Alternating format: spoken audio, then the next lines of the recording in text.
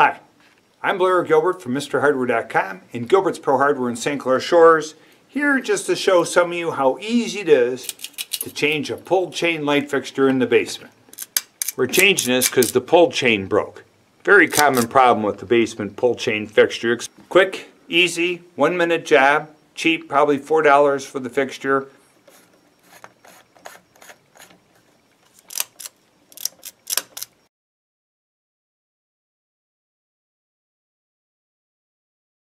So here we have an old fixture that has 4 screws, 2 whites and 2 brass or blacks. We happened to get a new light fixture, pull chain to change it, but we got one that only had 1 screw each. Well, we need wire nuts and the ability to pigtail to use this fixture. So what we did is we went out and bought another pull chain fixture with 4 screws. This is, we've already obviously killed the power, I'd be jumping around. That you see these screws? So these screws are silver or white metal.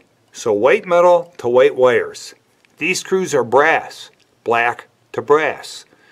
So the black wire comes in, the 2 screws are acting as a jumper, and the black wire can go somewhere else in this house. Same thing with the white.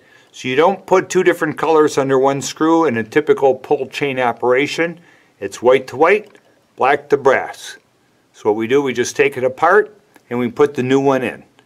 Mind you, we have disconnected electricity before we started this project.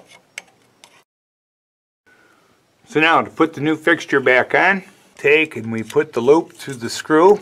The white wire goes to the silver or white metal screw, and the loop is going the direction that when I tighten the screw, it secures the wire around the screw. So these 2 white screws are the same. They're in the same metal bracket. So it doesn't matter which one I use. This is one of the most common mistakes people make when tightening a wire around a screw. So if you put the hook on backwards, it will loosen. Tighten it extra tight. And the wire's bent around. We also have the advantage of full contact. The wire and the metal aren't hitting just with a little bit. They're hitting for a lot. We fold the wires. So when you put the wires in, there's supposed to be 6 inches of de-shielded wire in a box, which makes it good to go 3 and 3 inches so that when we fold the wires and put the device up like that, everything fits without cramming it. So there you have it.